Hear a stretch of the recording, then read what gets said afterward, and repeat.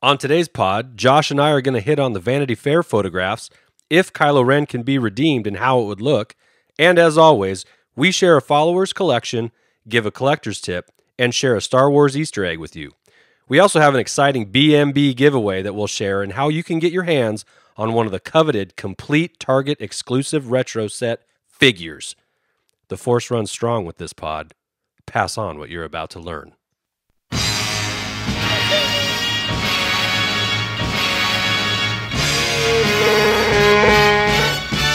You tuned in to the Holochronicles.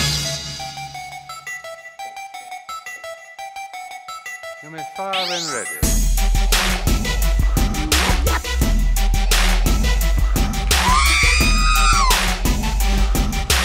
It's a trap. What up, Josh? Oh, what's going on, Andy? Shout out to the BMB. BMP.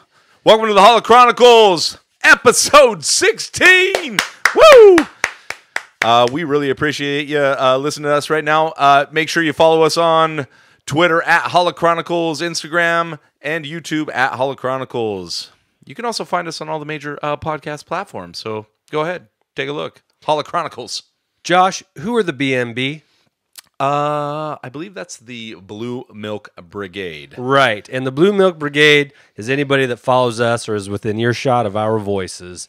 Congratulations. You are a part of the BMB. And because we love you guys so much, we are doing something first time. This is fantastic. First time I'm pretty on the excited podcast. about this.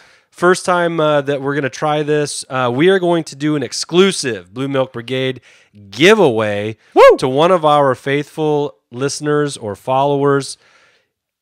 All you have to do is follow us on Twitter and retweet this podcast. Is that it? Using the hashtag retro. And you know what that could put you in line for, Josh? What, Andy? That could put you in line for one of those very most coveted Target exclusive retro figures complete sets. 6-figure complete set currently. 6 figures currently in this complete set. You're going to get a Han. You're going to get a Chewie.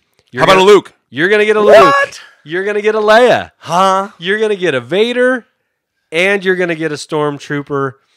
And we put up a poll last week that just asked how available have these figures been where you live.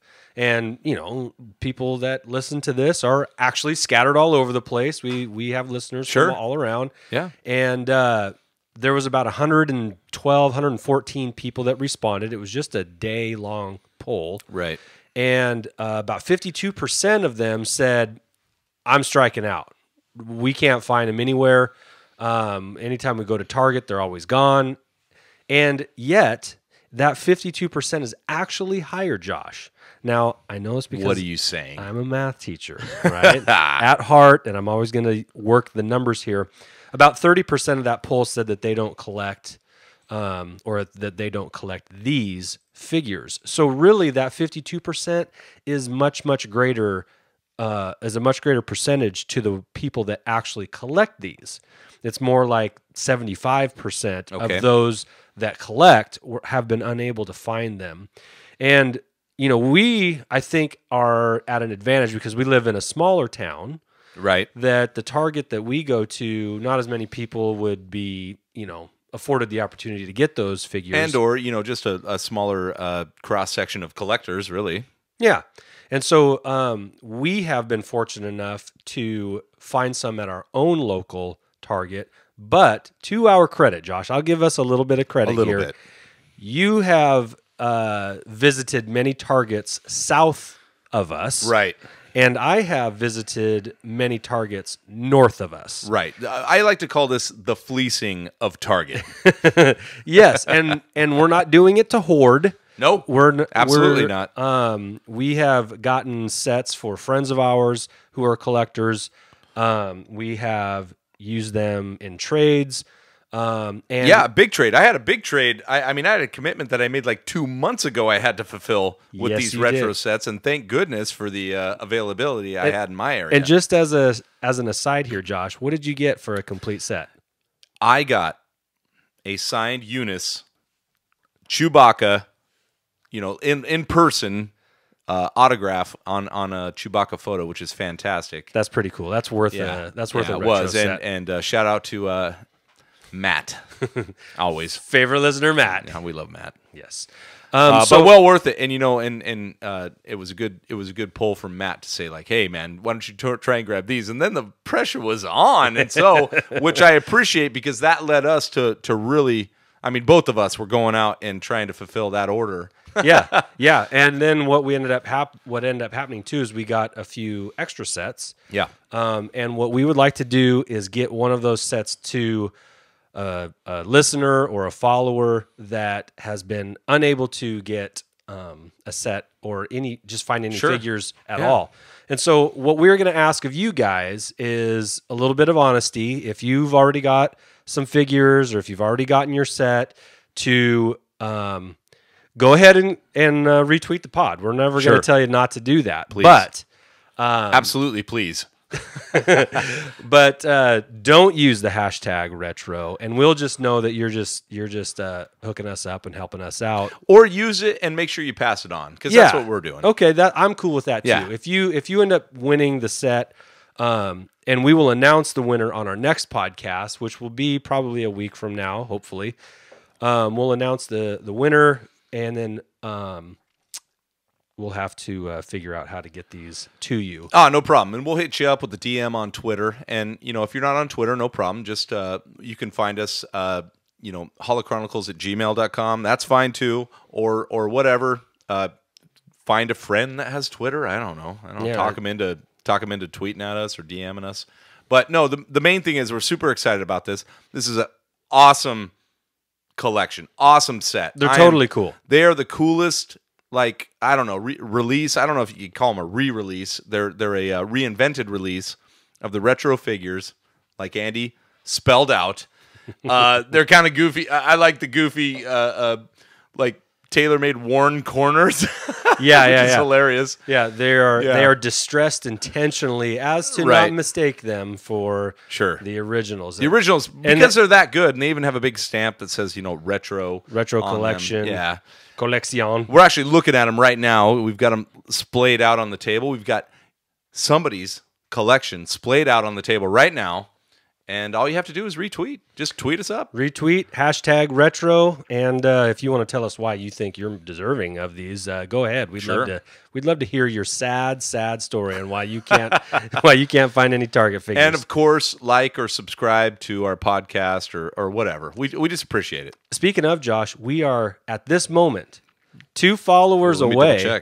2 followers away from 500. I feel like that's a big deal. Is that still there? Hold on, let's see. Maybe it happened while we were 2 followers away. We're still 2 followers away. Okay, a half an hour didn't mean anything. But yeah, we're 2 away. I feel like that's kind of momentous. I feel like that's a benchmark on Twitter. I think if you go back to Holochronicles episode 1, we joked about getting 100 followers. And it's only been 3 or 4 months. So we're excited. Not since January. So it's been 5 months. I was trying to make it seem like we were better. It's fine. No, it's been a while.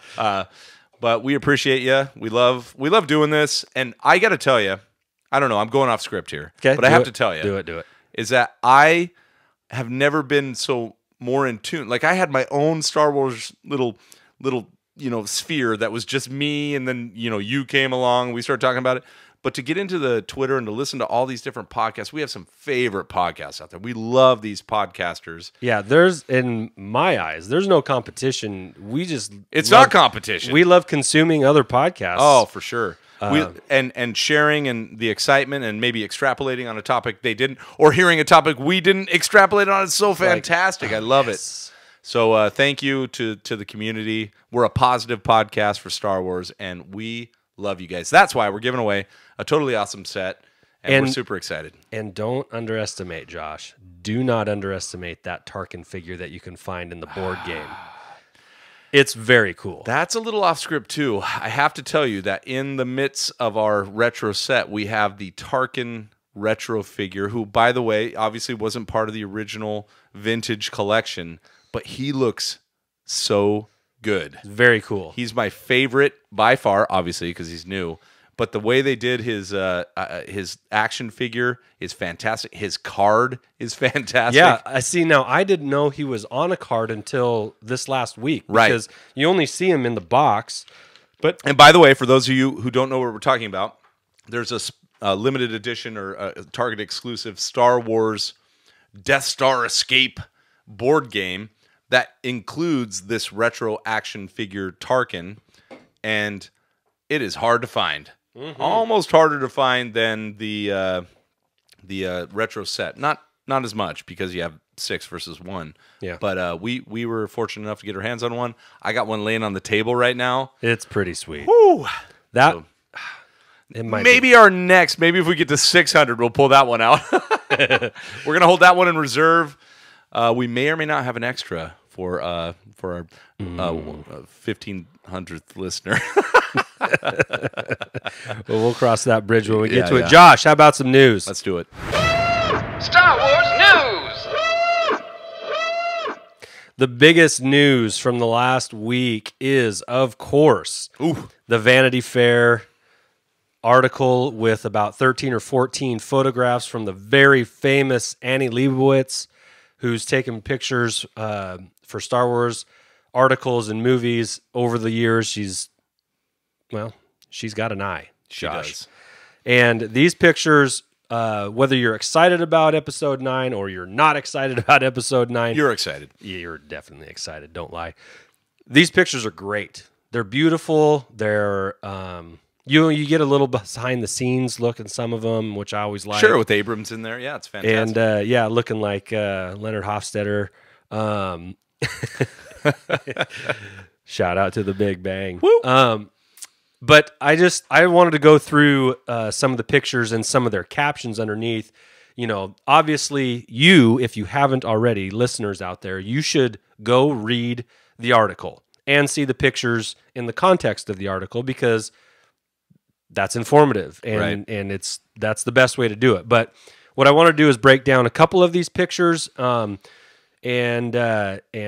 maybe give maybe a prediction of some screen time. All right. How much screen time these things are going to get. So, number one, big takeaway from that article is that the Knights of Ren are back. Wow. Woo! They are so back. Yes, and I was so bummed that they didn't show up more than just in that vision. Right. Which in Force Awakens. Which somebody posited that it was a flash forward, not a Someone flashback. posited? Someone posited. Who did? On Twitter. I didn't hear that. Yeah. I like that idea a lot, though. That's funny. But the Knights of Ren, you could see them very clearly in the desert sun. They were on this planet that is called Pisana. It's a desert planet. It's not Jakku. It's not Tatooine. It's not Jeddah. It's just proof that the galaxy It's bigger than you think. is low on moisture. Yes, it is. But the Knights of Ren are back. And one thing that I noticed, Josh, not just that they were all dressed in dark and they looked fierce and mean and thuggish, but there were 6 of them. And why is that important? Because there were 6 bounty hunters that Vader employed to go do some of his, go do some work for him. Little callback. Kylo has these 6 Knights of Ren. And maybe there were more at one time, maybe there weren't. Maybe there's 7. But anyway, we know how much Kylo wants to emulate Vader, and I couldn't help but see a connection there. There were 6 bounty hunters on, in Empire Strikes Back. Only one of which in the movies was very effective, and then he died abruptly in Return of the Jedi. Sure. But there are also Ineffective. there are also 6 Knights of Ren, and I couldn't help but see the symmetry there. Yeah, it's very between cool. old trilogy, original trilogy, and sequel trilogy, which I know JJ likes to do.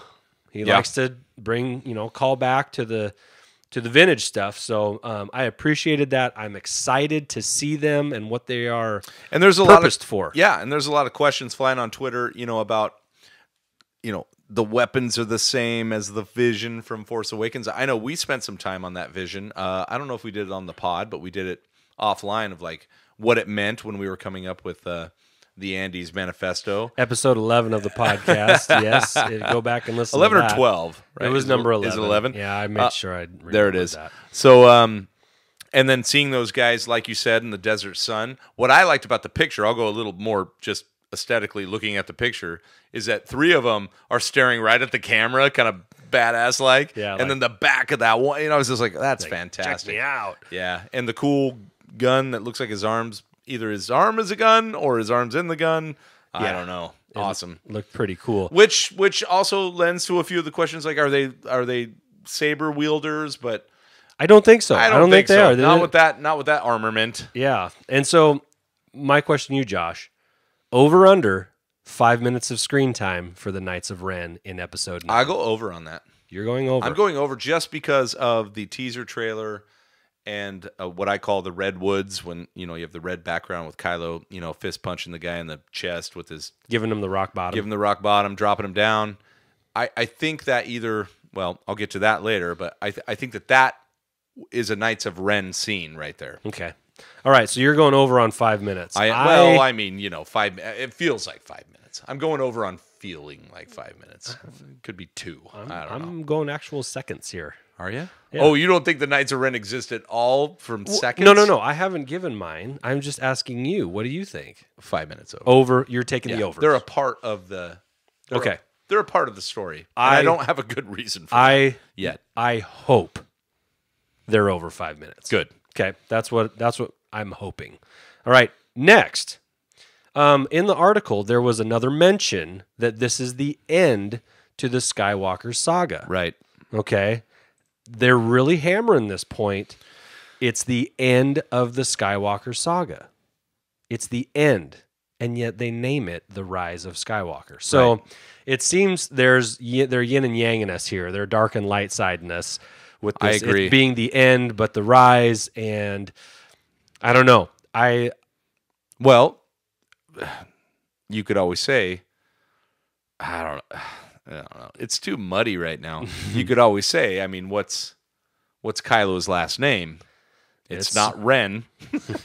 It's Solo. It's Solo. So I don't know. I don't know where that's going. We don't know Rey's last name. Just a couple of drunk junkers. And Ray Smith. Ray Smith. Did I say Raylo? My bad. Ray Lewis? I think I said Raylo. I've seen so many Raylo tweets that I can't even call her Ray anymore. So yeah, there's just, again, they brought it back up. It's the, bringing an end to the Skywalker So that's saga. interesting. I don't get it. Yeah. So that makes, just without thinking about it, if you're going to say this is the end of the Skywalker saga, Ben dies, Leia dies, there's no more Skywalkers. Mm-hmm. And yet somehow there is a rise, there's a resurrection of Skywalker. So, which could go back to blah blah blah. We've talked about it already. Is that Skywalker is a feel or a movement more than a name? Yeah. So we'll see. All right, next picture. It was of the Carrie Russell as Zori Bliss, aka a scoundrel, and I thought the outfit was fantastic. The costume was very cool. That was a picture I paused on longer. Just because I was like, I don't know who this is. Yeah. Look a little Rocket Man-y, it was awesome. So it was cool.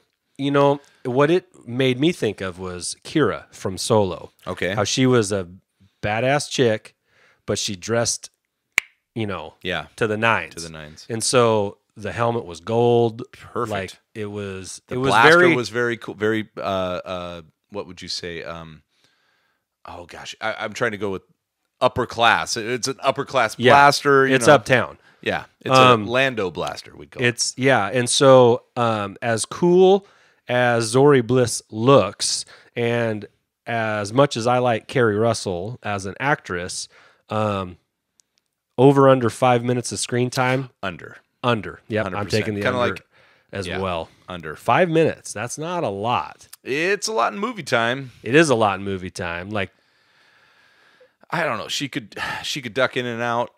I heard some good theories on other great pods, so I don't want to bring those up because you should go listen to them. But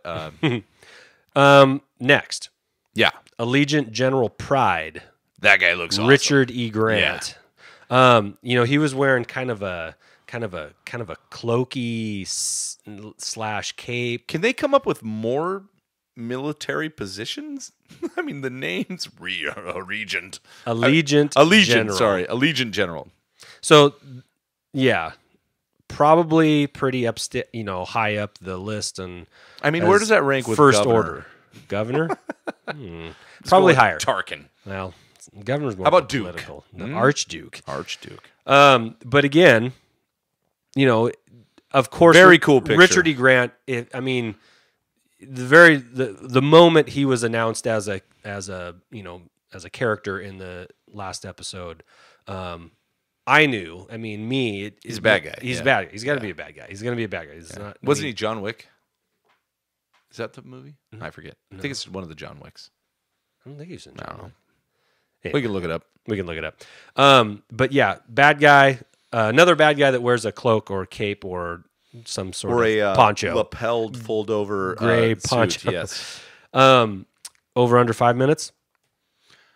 I don't know about that. He might show up maybe a cumulative 5 minutes. I don't think he's going to go, back to back. But if he's commanding a ship, doing a ground assault, I'll go over. Okay, I got the under on that one. Do you? All right. Yep. Sorry, Richard E. Grant, Kerry Russell. As much as I would love for you to be on the screen a lot, I just have a feeling you're not going to get a lot of screen time because this movie's not about you guys. All right. Side note: Billy D. Williams is 82 years old. For some reason, that blew me away. I didn't think he was that old. Really? I thought he was younger. Like Carrie Fisher is 60 when she passed away. What? So that is interesting because Lando does not look old in the movies. That guy's fresh. Probably he doesn't look older than Harrison Ford. I know. And he is. And how old is Harrison Ford? He's in his his 80s. 76 or something like that. Well, I mean, they're within 6 or 7 years. It's all those Colt 45s. They have life-redeeming qualities. Yeah, they do. They keep him living. All right. Anyway, I just wanted to throw that in because I was surprised to learn that he was older than I thought he was. Okay. Next picture. Well, not a picture, but something quoted in the article said Anthony Daniels says C-3PO does something surprising in this movie. Okay. Okay. So for me, my initial thought when I read that was, how there was the poster, the teaser poster that came out that everyone freaked out about just probably a couple months ago, and C-3PO is holding Chewbacca's bowcaster. Oh, I didn't see that. What? I didn't see that. You didn't Is that see for that? Rise of Skywalker before they had the name? Yeah. So there was. I didn't know if that was fan BS or what. I know that's the thing. It looked like it could be fan made. It also looked like it could be just a ensemble poster. Okay. Leading up to episode because it No, had I don't all the think I major really players saw that. in it. No. But it had C-3PO holding Chewie's bowcaster. Like in a still image? That's crazy. You can look this up. I will. But a side note, a picture of C-3PO. He is in all beautiful gold. There's no spare arm parts. There's no spare leg parts. He is solid gold, just like the 80s TV show. Nice. For the first time in a while, right? Right. He's had some missing pieces for the last couple movies that he's been pieced together, the red arm specifically, but he looked sharp. He looked bright gold in the desert there. And then, of course, in the trailer, you see him, grasping onto doing a mast. Jack Sparrow in the desert. Yeah. But, for me, when it said, Anthony Daniels, he said he's going to do something surprising. Well, what could C-3PO do? Cuss. He's going to say a foul word. He's going to say a foul word. That would be surprising. That'd be a little out of character. He's a protocol droid. He shooting- just broke protocol. Shooting a blaster of any sort would be out of character. How about a two-handed saber hold? Holding a lightsaber? Oh dear. Yeah, I mean, I guess. I don't put No, that very no. high on my list of possibilities. You mean 3PPO? That was awesome. C-3PO and Rey do a back-to-back, throne room attack with each other? No? That would definitely be surprising. By the way, if you also want to win the retro set, hashtag PPO. No, don't do that. Don't do not do that. Oh, don't do We that. will You should do not it. put you in the Instant drawing. winner. Okay. Then we have a picture of Finn and the character Janna on dressed up horses. Did you see those? Those are cool. Those creatures. Yeah, and I saw the behind the scenes clip to the the horse with the green felt fabric on their face. That's a cool pick. Yeah. Some people say, that looks kind of cheesy. I'm like, no. I'll tell you the one thing. I'll give you the one thing that drew me back a little bit was like, oh man, are we doing the casino horse racing thing again? I don't want to do that again. Yeah. They're not going to do that. They're not going to do that. All again. right, thank you. No, they're going to use those to get around on that deserty planet there.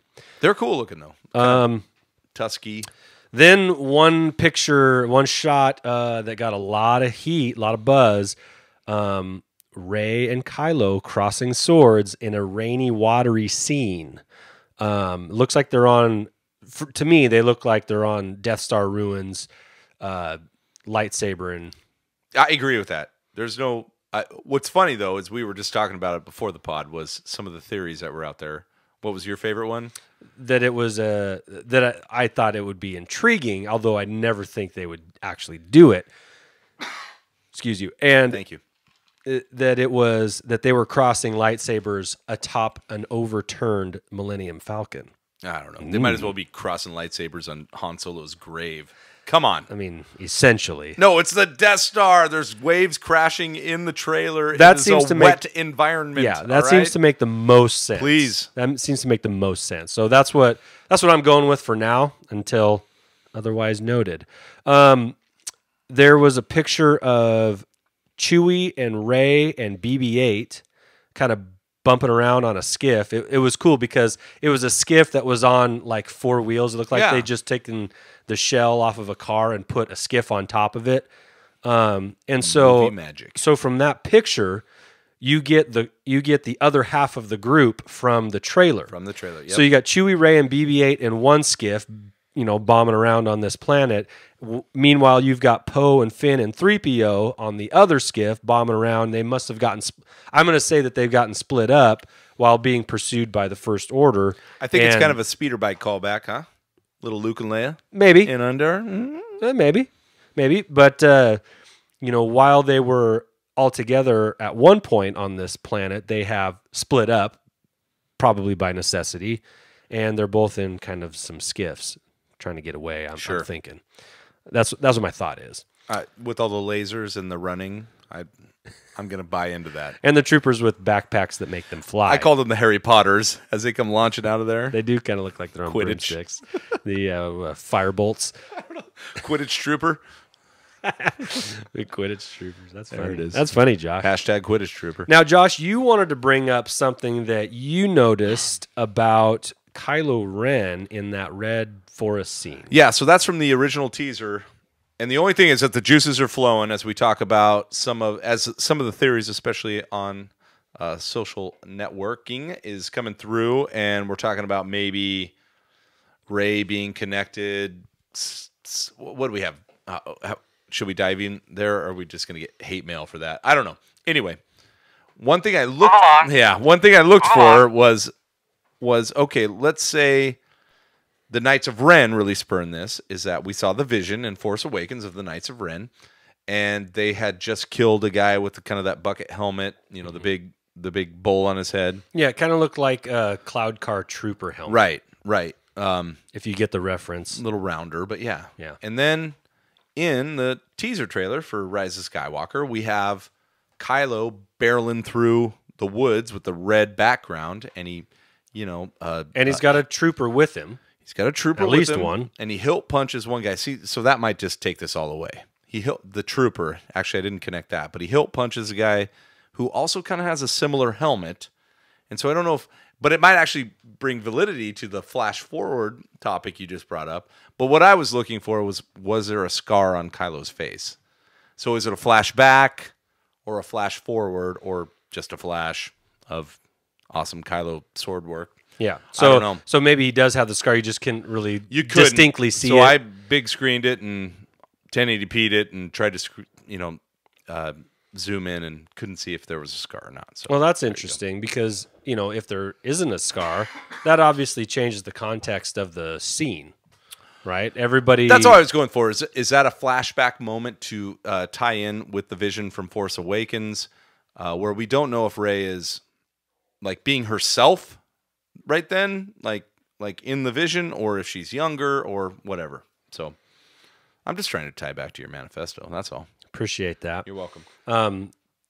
Speaking of, there was a rumor leak this morning or last night that Rey and Kylo are half siblings. Yeah, that's a big one going around right now. Half siblings, and that would have meant most likely that Han. The reason why, a reason possibly that Han and Leia are not together in The Force Awakens is that Han had a little side piece action, and here's my issue with that. And I have issue with it too. But go ahead. And you're gonna have the same issue. I just don't. For one thing, it doesn't fit. It wouldn't fit well into the genre Star Wars at all. Adultery, right? Right. For number two, Disney. Yeah, probably a little against adultery. All right. Yeah. Well, I mean, a little bit. We got stepmoms and stuff going on, but other than that, Disney not so. I don't like that. I think it should be something. If there is a connection, family tree wise, I don't think that's it. Yeah. For me, that would be that would be pretty out of character for Han Solo. Now, he is a rogue, right? He marches to the beat of his own drum. He doesn't like taking orders. He has always been that way. But from the moment he meets Leia, he's hooked.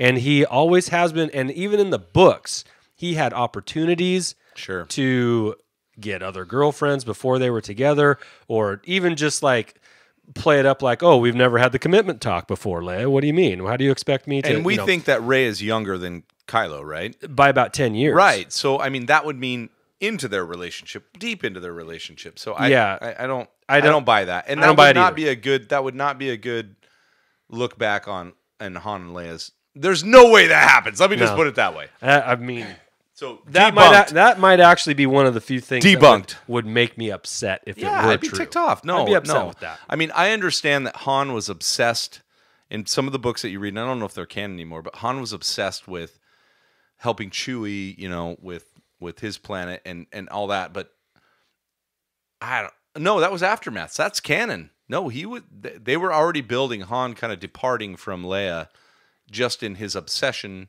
to help Chewie. So I don't know. All right, so to wrap a bow on this part of the... Let's do it.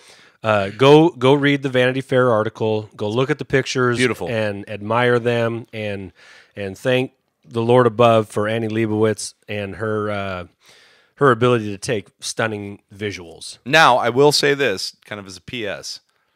Somebody put that out there. There have been bait and switches before on the images that you see.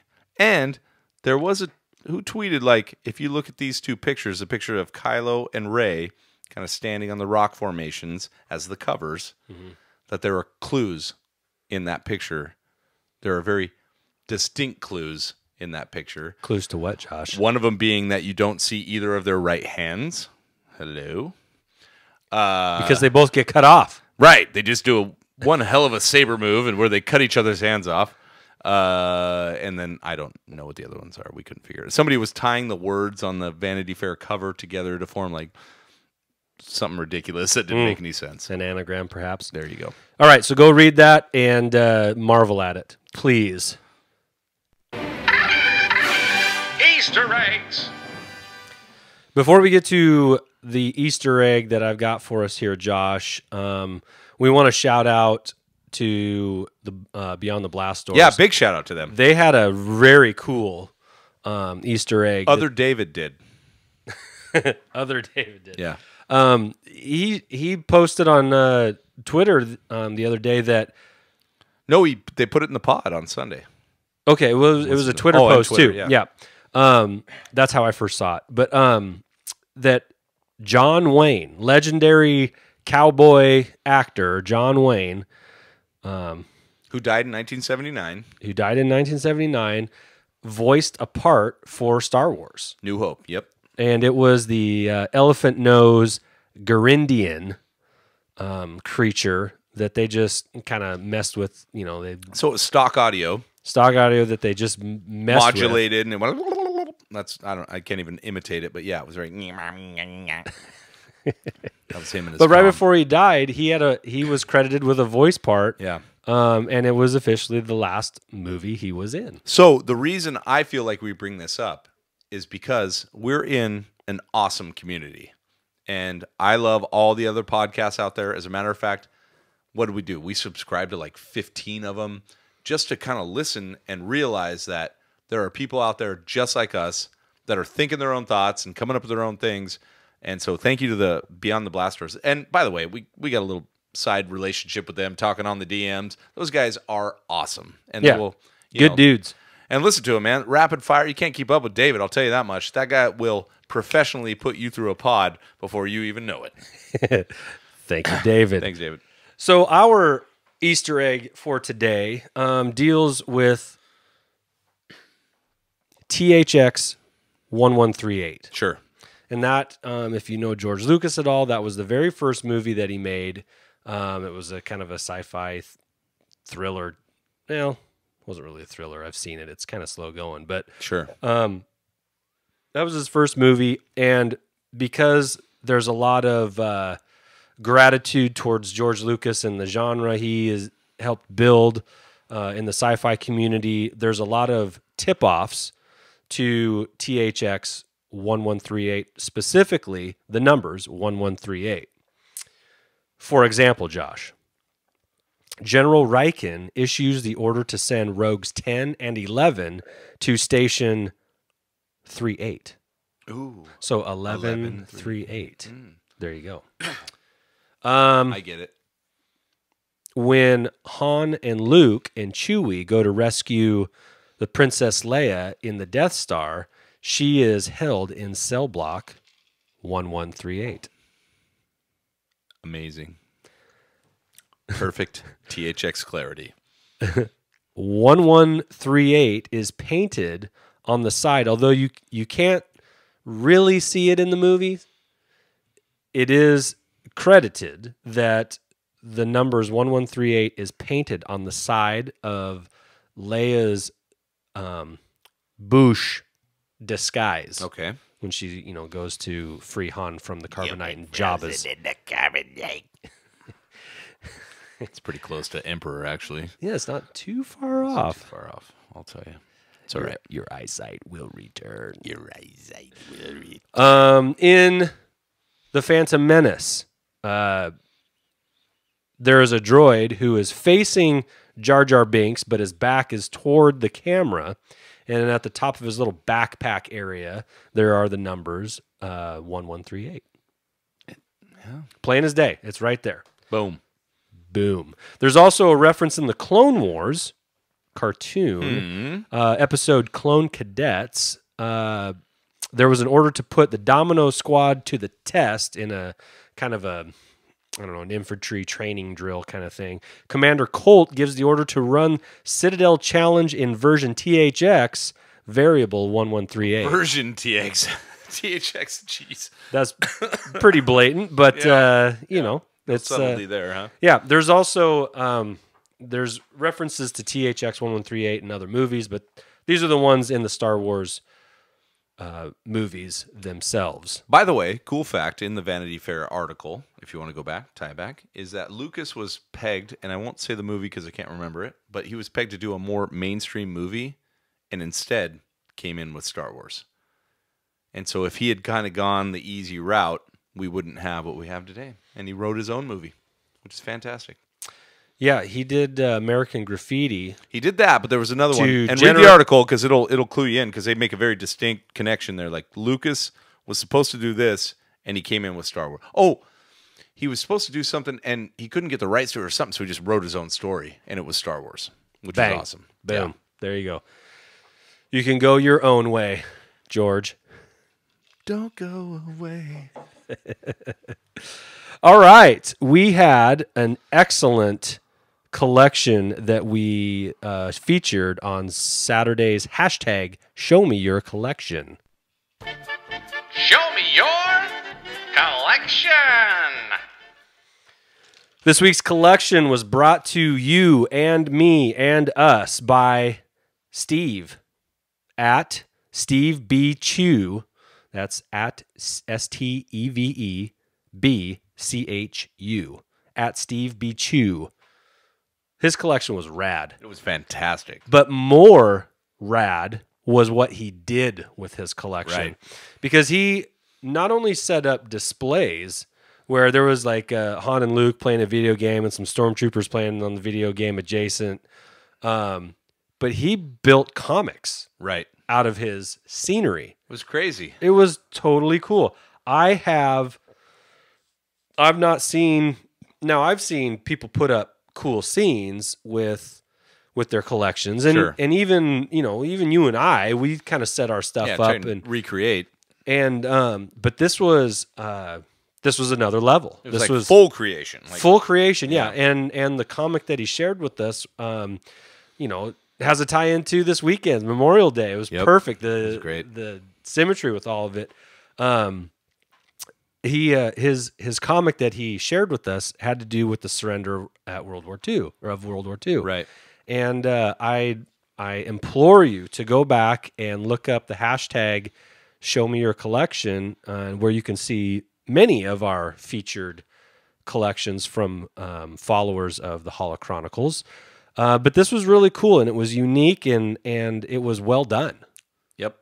Someone that cared about their collection and made a little more. I love the video game sequence. That's fun to me. That's just Yeah. fantastic. Yeah, and to imagine to be able to, like, look, as a collector, the number one reason you collect is because you love what you're collecting. But the number two reason is to show other people. Yes. And it's fun. Yes. And to show them something that's entertaining and be like, well, you don't understand Star Wars, but you may understand good guys and bad guys playing video games against each other. That's fantastic.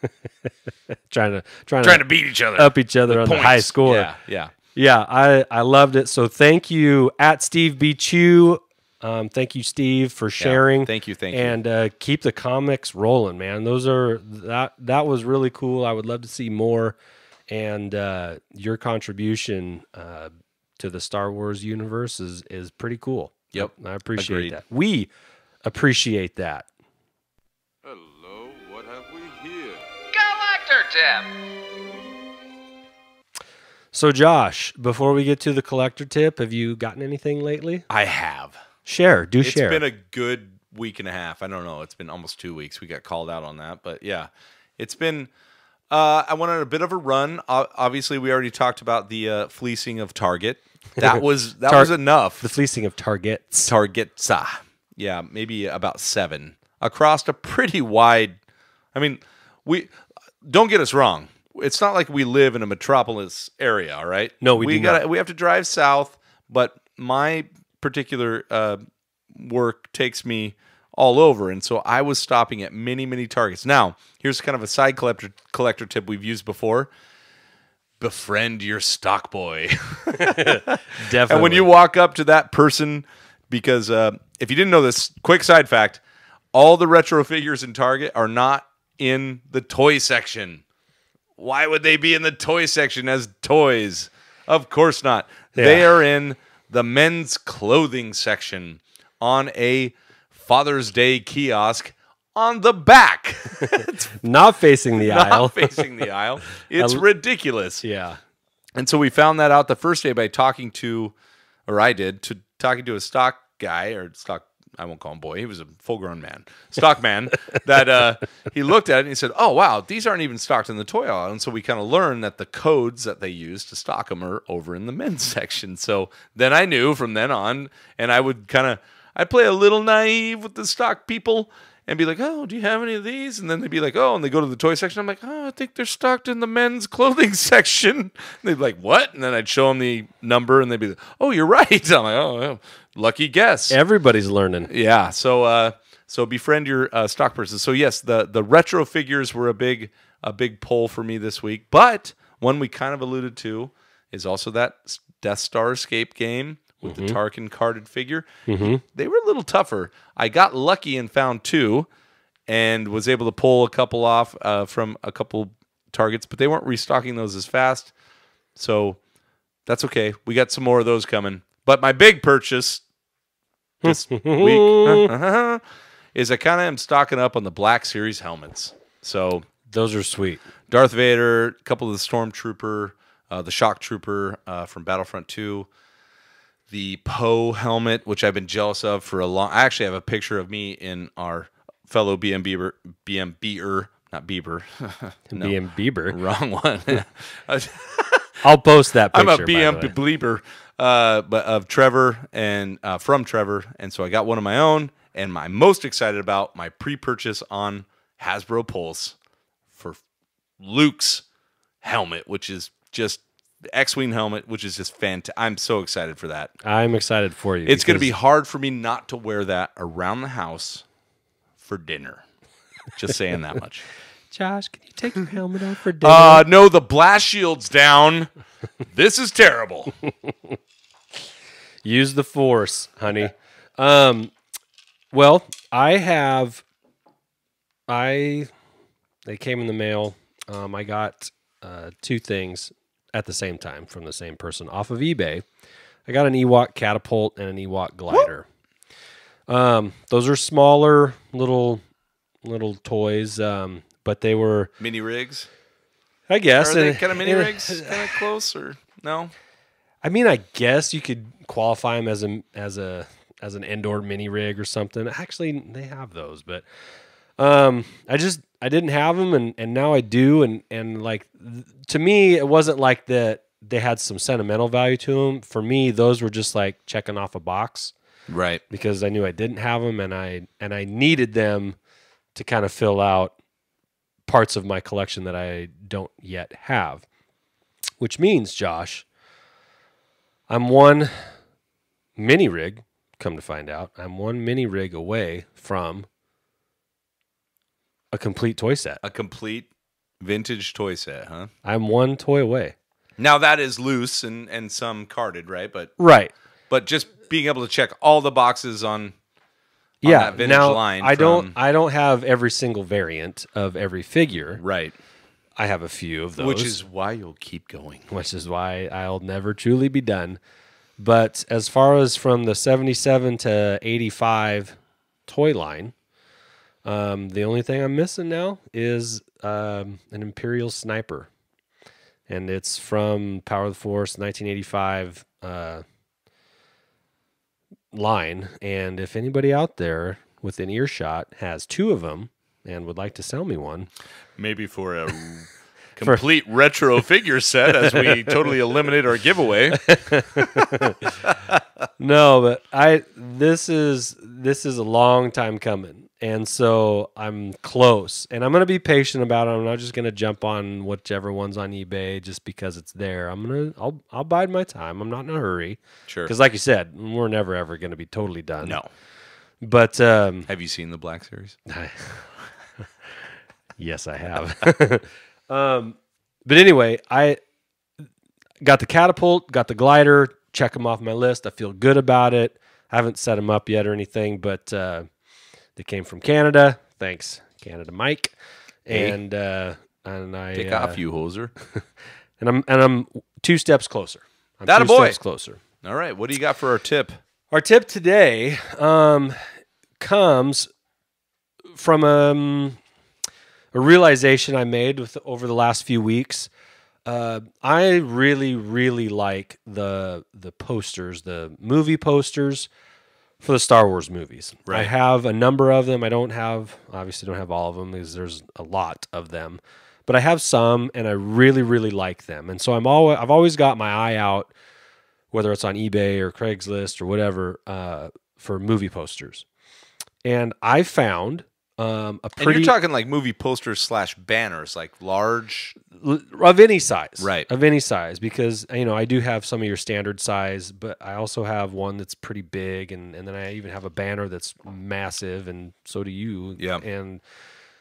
But anyway, I have found a very inexpensive movie poster version that's pretty cool, and I just wanted to share it with everybody out there because maybe you hadn't considered looking for movie posters under this category. And those are the IMAX movie posters. They're different, especially with the new movies that have come out with Solo, Force Awakens, and The Last Jedi. Those IMAX movie posters are different than the theatrical release posters that you would see in movie theaters. Right.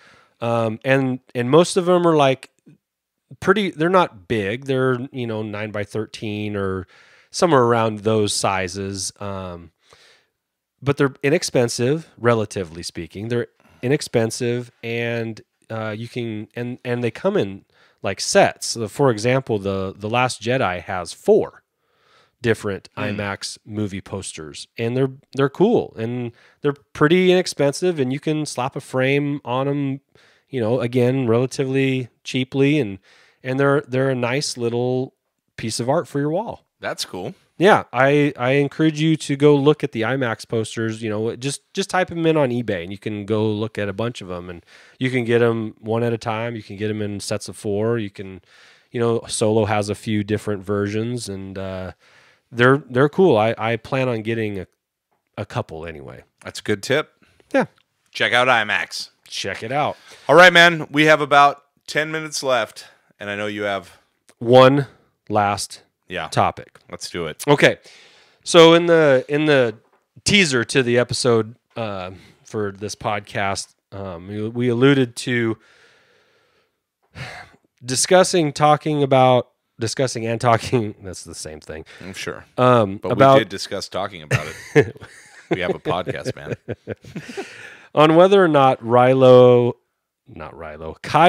Yes. Kylo can be redeemed, yes. and if he can, how is it going to look?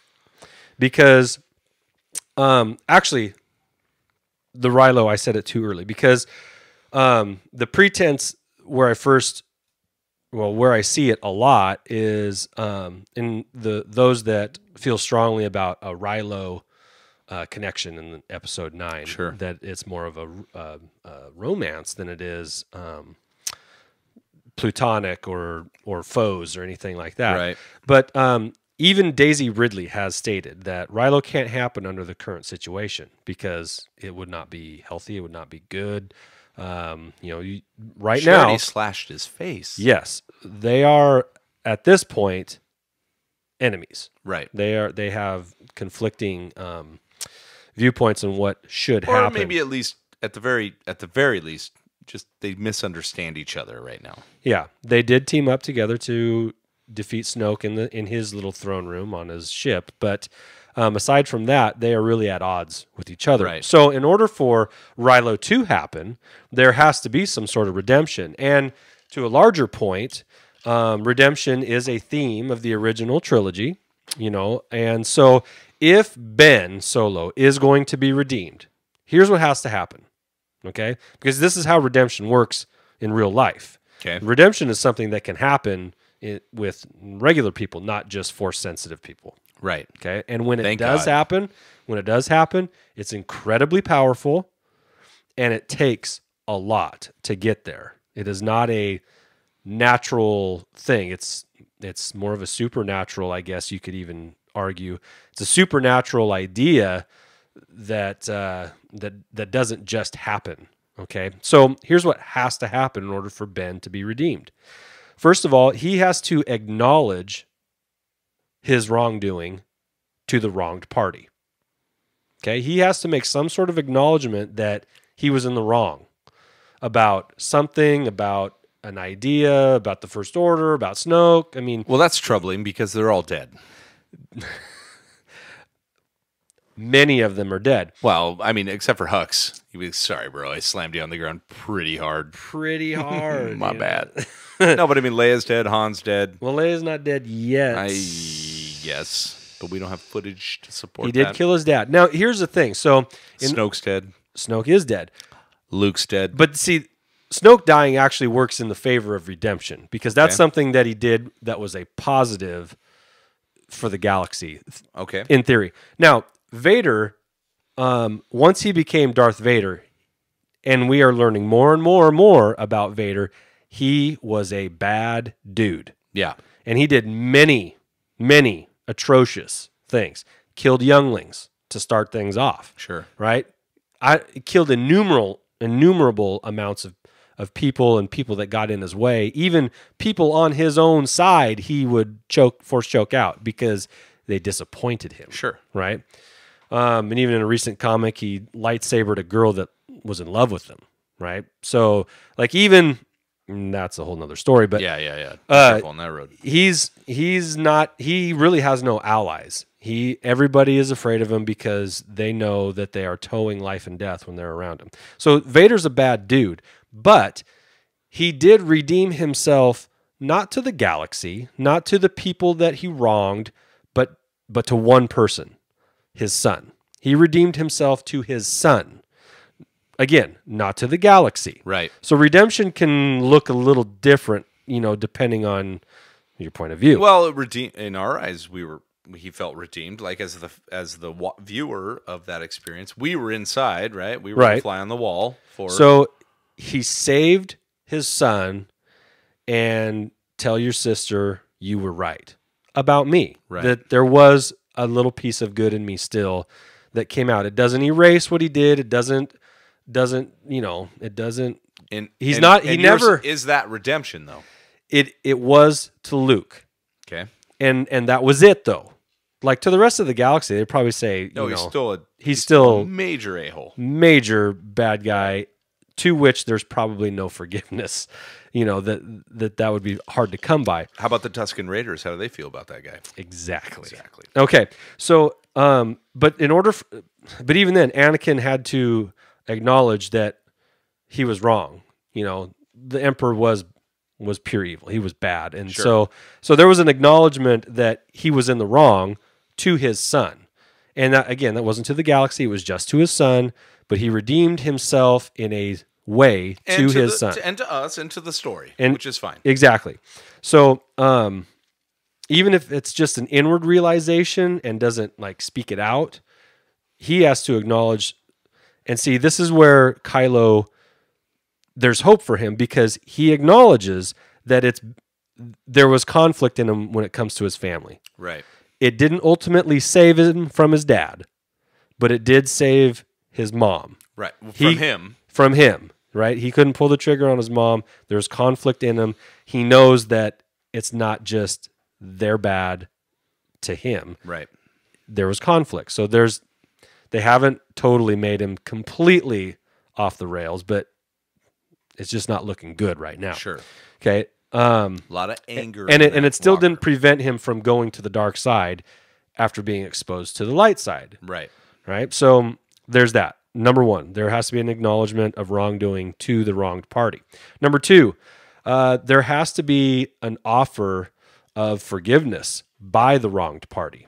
Okay, you can't redeem yourself to somebody who isn't willing to give you that second chance, right? Redemption doesn't happen if it's not a two-way street, right? You can be wanting redemption and be willing to prove yourself, but until somebody gives you that opportunity, it can't happen. So who does he have to offer that to? So at this point, Rey and he's Leia. got Rey and Leia. Okay, that is it. So his list of people he can be redeemed to is very small. Now, unless somehow, in some way, Luke actually comes back, We don't know that. I don't know what's going to happen. And right, we don't know. That's speculative, and maybe it should happen. Maybe we don't want to have. I don't know where you fall. Force Ghost is going to be somewhere, but yeah. Yeah. So, but really, we have Rey, sort of, and we have Leia. So, if one of them is willing to still hold out hope that there's some good in him. And as of The Last Jedi, Rey was willing to do that. Rey said there's still conflict in him. She was saying that to Luke on the island. Now, but not at the end. By the end of the movie, she's obviously she shuts the door on him. Right. Like figuratively and actually shuts the door on him. So by the end of that movie, maybe not so much.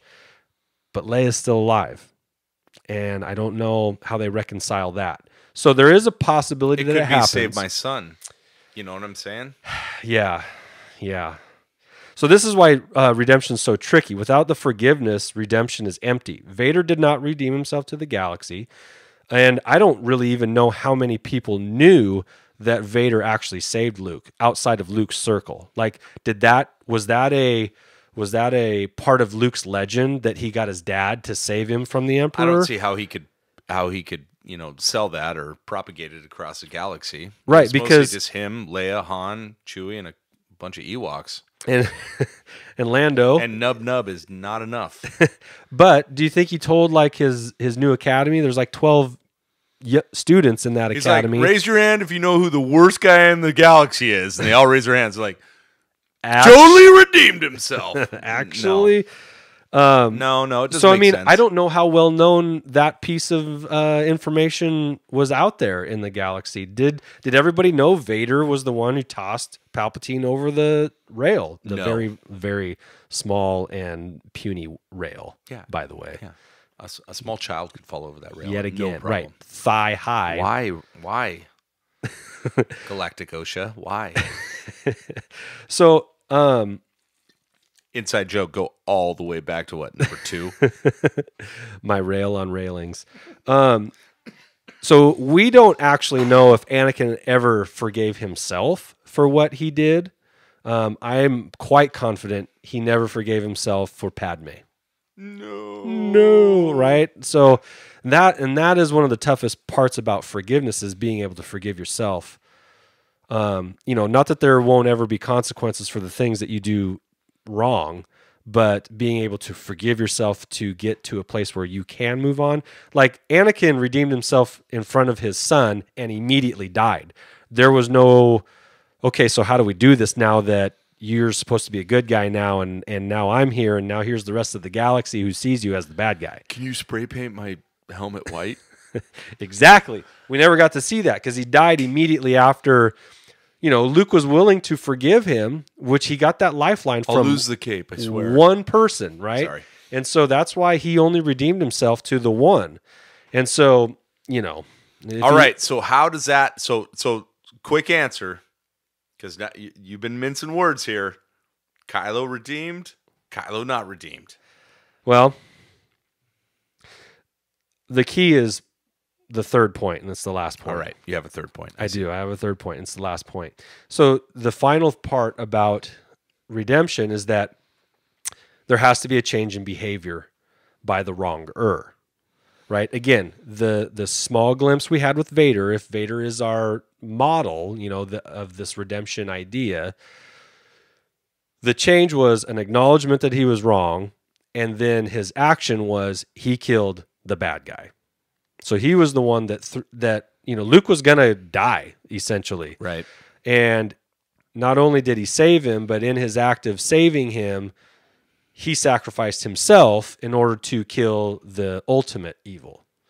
And so there was a change in behavior where he wasn't doing that before.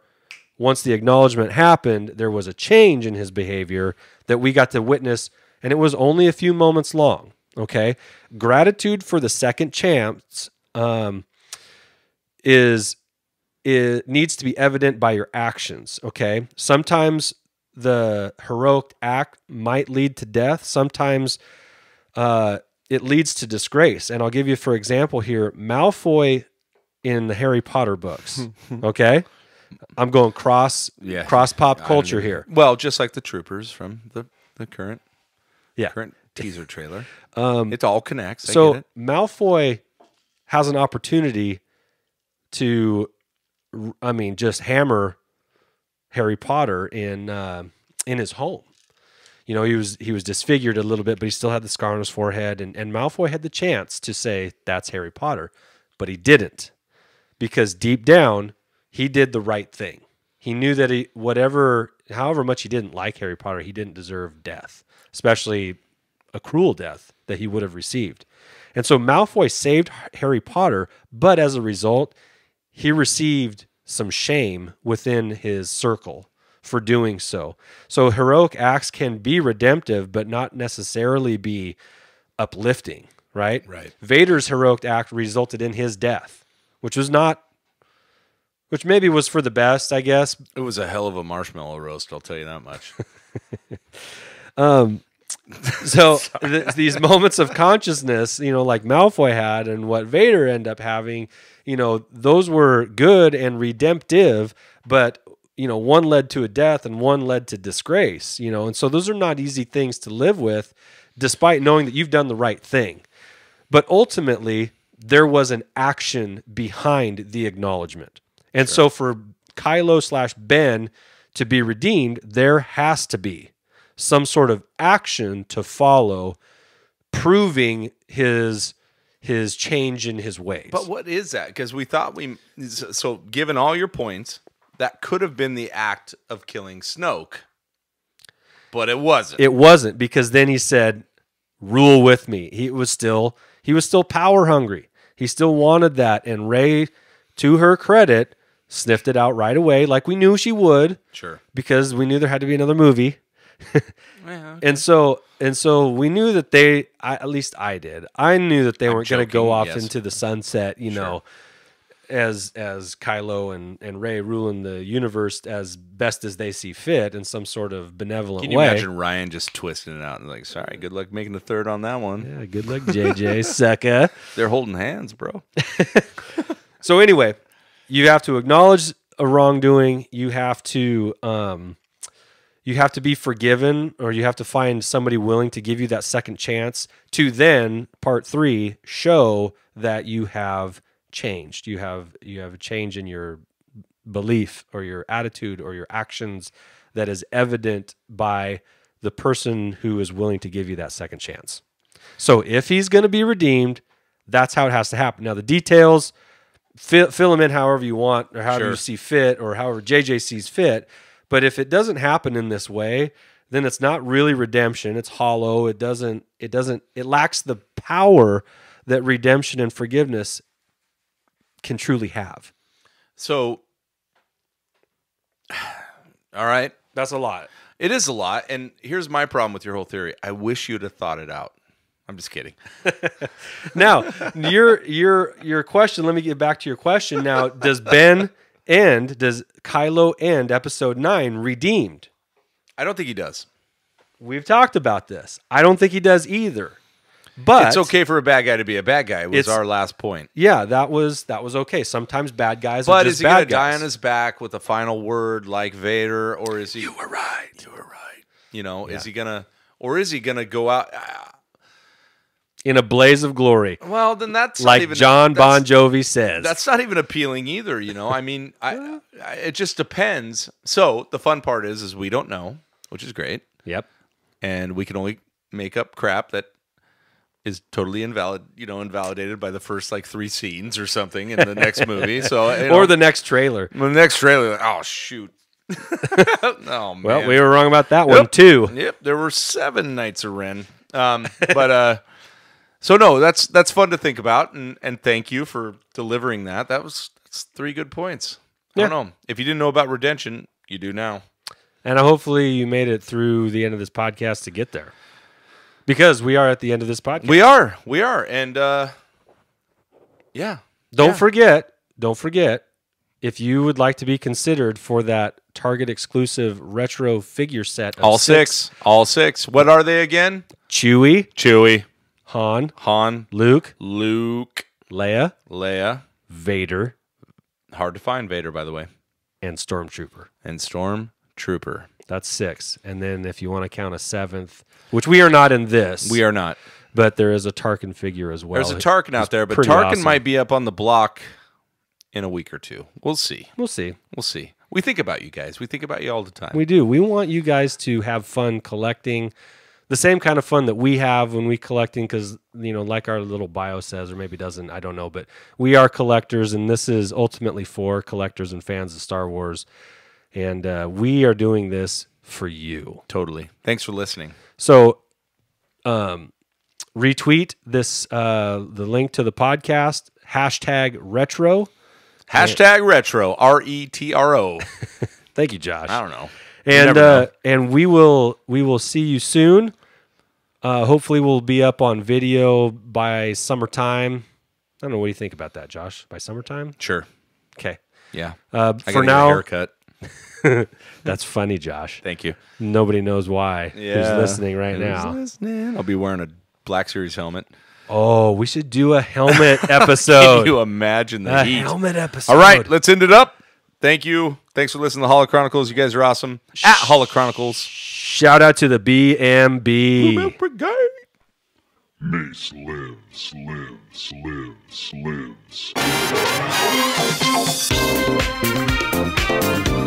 This party's over. What you say, Mace? Take a seat, young Scott. Oh, snap. For your own good, stay out of this thing. Oh, yeah, Mace. Mace talking big. If what you've told me is true, you will have gained my trust. Mace, try.